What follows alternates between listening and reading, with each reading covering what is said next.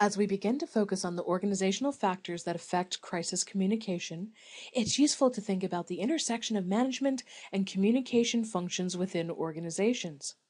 We can then focus on their convergence in crisis planning. Of course, crises create unique management challenges, and so by better understanding the factors that influence crisis management using Loosemore's theory of crisis management, and also applying a public relations model that considers communication as a process that extends throughout an organization's activities, we will begin to get a better picture about the complex organizational dynamics that affect its ability to reflect on and manage crises in real time. In his theory of crisis management, Loosemore argues that the first challenge of crisis management is that power struggles are likely to emerge during crises. These can occur within the organization as it tries to manage the situation, but they can also emerge externally between organizations in the same industry, between companies and NGOs and companies and governments, and so on. And they can emerge for a host of reasons, ranging from who's responsible to who will get credit for acting. So if we understand where the particular power struggles are likely to emerge in a particular crisis, then we can begin to understand existing tensions and take actions to diffuse them. Loosemore's second crisis management challenge is that communication requires efficiency. That is, getting the right message to the right people at the right time. Loosemore argues that one of the critical challenges during crises is making sure that this happens. Yet, there's also a suggestion in his theory that communication during crises isn't necessarily about the niceties, that it's more functional. Yet, from a relationship management perspective, while there are probably moments where we're going to have to be a bit command and control in our communication style, crisis management doesn't mean that we necessarily interact with others in ways that are problematic for long-term relationship management. This is both an interpersonal as well as an organizational communication challenge during crises. Third, crises tend to encourage conflict. In this case, when we're talking about conflict and crisis from a management perspective, we're talking about conflicts within the organization. Research on organizational conflict identifies these as 6 primary sources of conflict within organizational settings. During crises, these conflict sources are likely to be amplified by the emotional intensity.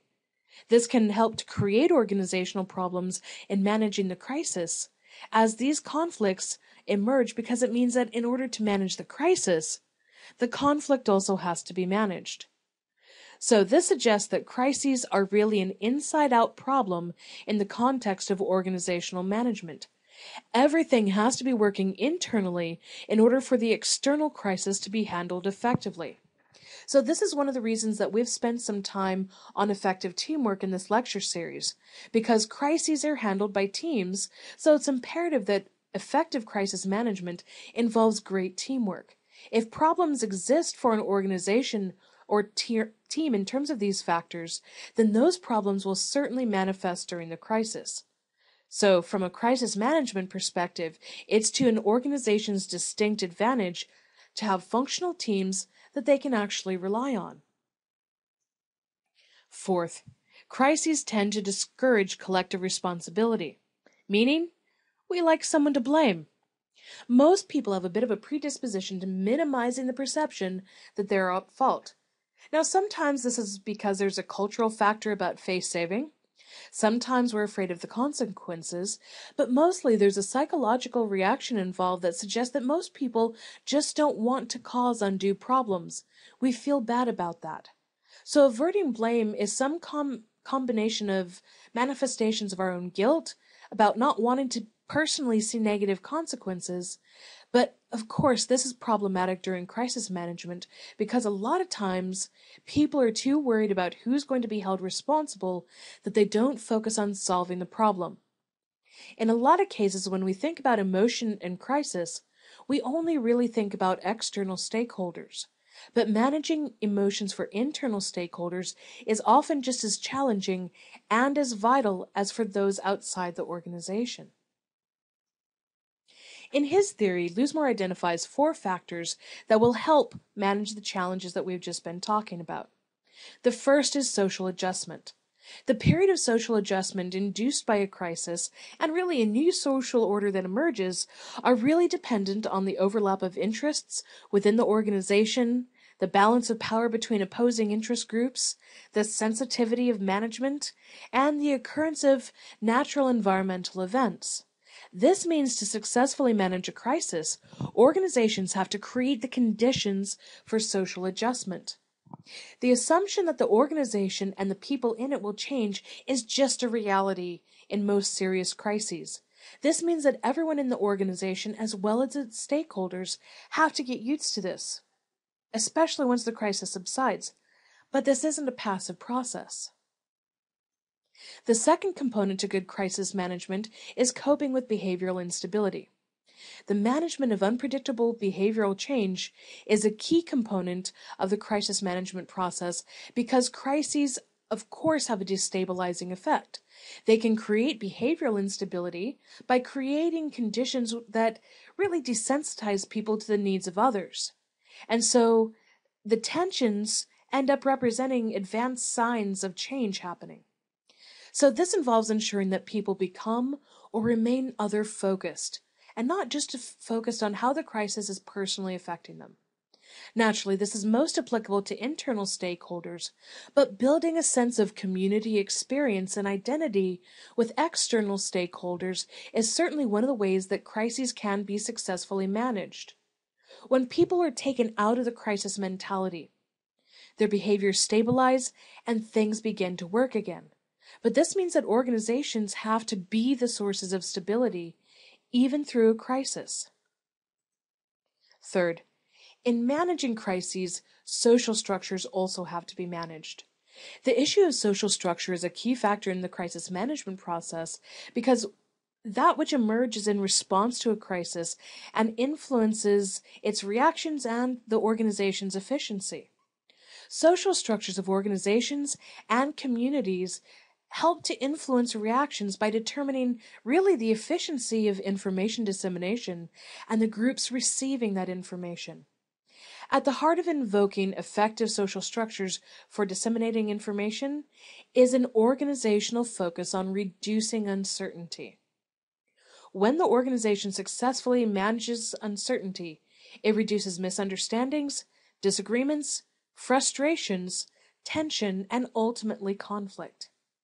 In modern contexts, this can be achieved through a number of means, from face-to-face to social media. But remember, it is a matter of reaching the right audiences at the right times.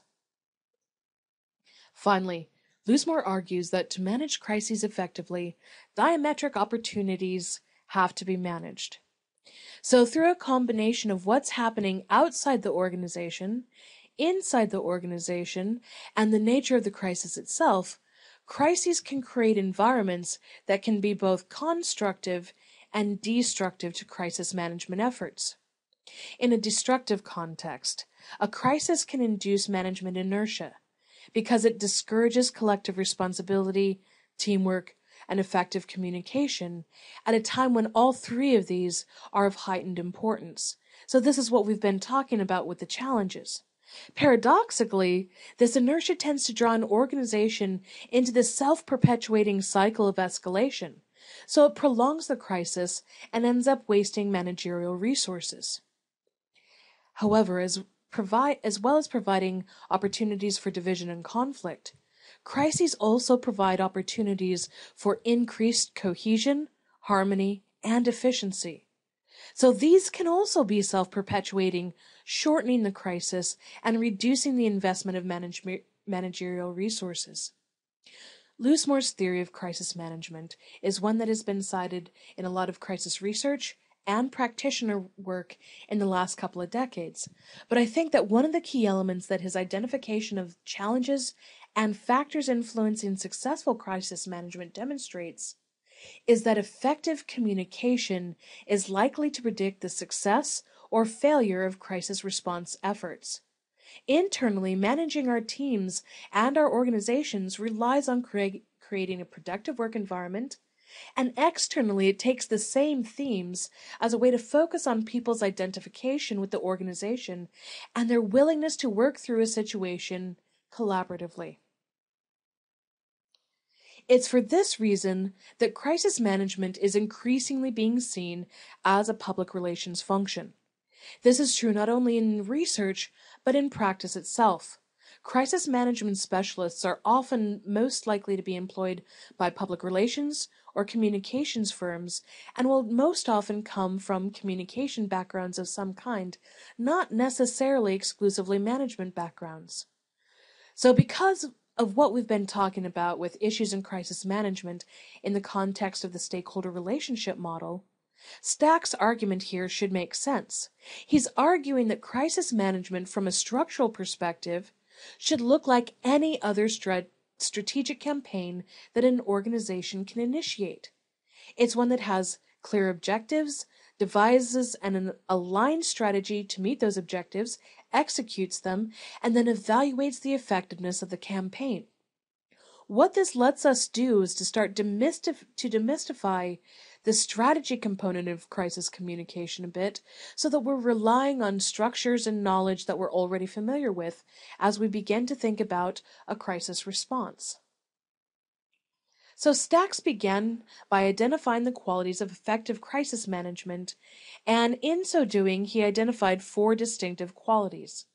First, that effective crisis management begins with a communication professional taking part in the development and subsequent dissemination of a crisis management plan. Now, this doesn't mean that the communication professional is solving the material problem. What it does mean is that we're instrumental in coordinating the effort to manage the crisis both internally and externally. This is something of an important distinction. Remember, we're not engineers, environmental scientists, policymakers, and the like. What we do is coordinating the communication amongst people and groups. So we have to make sure that what we're taking on makes sense. But the thing is that because communication is an inherent part of solving problems, we certainly have an important role to play. Second, effective crisis management needs to take into account the type of organization the plan will manage. Crisis plans for companies, nonprofits, governments, schools, and so on are all going to have differences, and they need to be customized to the particular organization and set of circumstances in which the organization is operating. For example, during the 2010 BP crisis in the Gulf of Mexico, one of the most embarrassing realities that came to light was that all of the major oil companies, not just BP, had problematic crisis plans. For example, when talking about oil catastrophes, most of their plans focused on Arctic conditions, so they're talking about fur seals and not manatees. They're talking about cold water issues, not warm water issues, and most were so outdated that upon review, some of their core contact people were actually dead. In the congressional hearings, this was cited as one of the major reasons that material problems in the explosion and in the leak were slow to be addressed. That, to be perfectly blunt, they didn't have the right resources ready.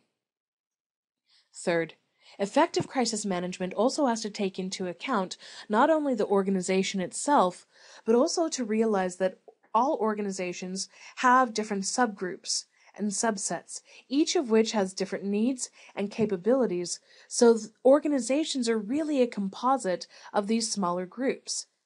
Think about most organizational charts. We have different departments, different core functions.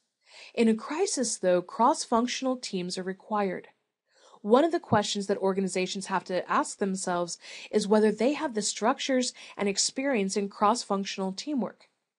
In the technology sectors, for example, cross-functional teamwork has become an operational norm, where product development teams have everyone from engineers to HR to PR working on them, so they're ready to manage problems and concerns in different ways than organizations where people from different groups rarely work together. Likewise, outside the organization, what kinds of relationships and interactions does an organization have with different stakeholder groups, ranging from strategic alliance partners to government and so on? During crises, most crisis managers are activating assets inside the organization as well as outside the organization, because most crises will involve some kind of government agency, often health, and a variety of others. Each one of these represents subsystems that organizations have to think about. Finally, Effective communication management involves developing plans to communicate via the most appropriate means to reach the intended audiences. This means that organizations should not only think about key talking points for different types of crises, but also ensure that these talking points are aligned with their current practice, stakeholder concerns about the crisis, and that they're thinking about the most appropriate channels for those messages as well. All this is a starting point, but drafts of talking points, media releases, social media releases, and the like need to be ready to go so that they can be modified to the specifics of a crisis very quickly. So Stack's argument for what is good crisis planning and crisis management involves 5 components.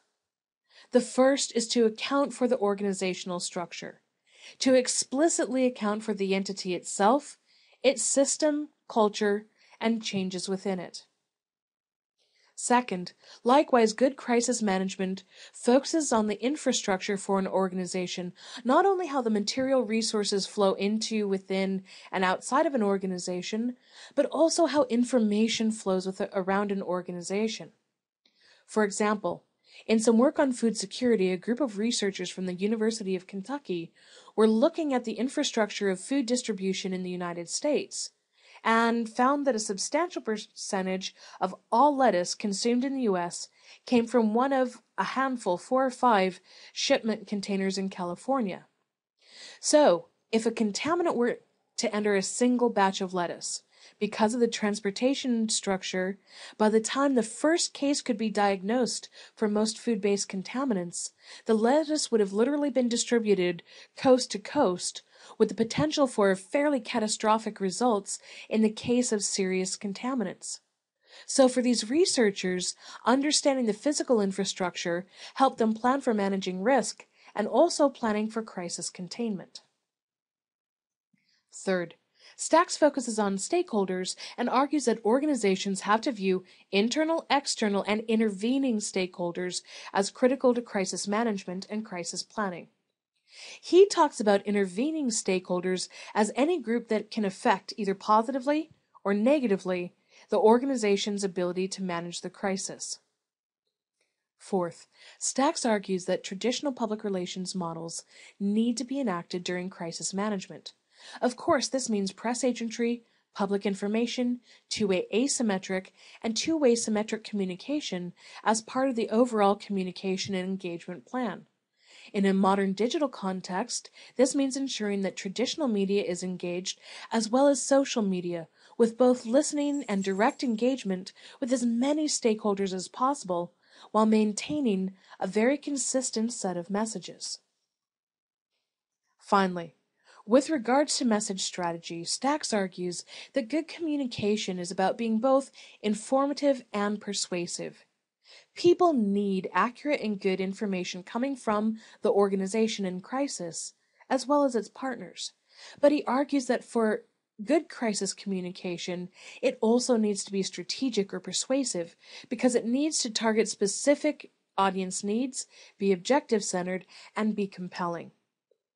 Now, all of this has to be done within an ethical and culturally appropriate framework and adapted to different stakeholder groups and across different channels. But so long as there is an informative and persuasive component, organizations are much more likely to be able to move forward. So when we take these two approaches, a very traditional crisis management approach, as well as the multidimensional PR approach to crisis management, we can begin thinking about crisis planning as one of the core activities to ensure that an organization can effectively deal with crises that emerge. I think this is also a useful way to begin to think about it because it refocuses our attention on structures that are familiar. A campaign's focus so that we can take what we already know how to do, develop campaigns, and modify it based on the uniqueness of the crisis context.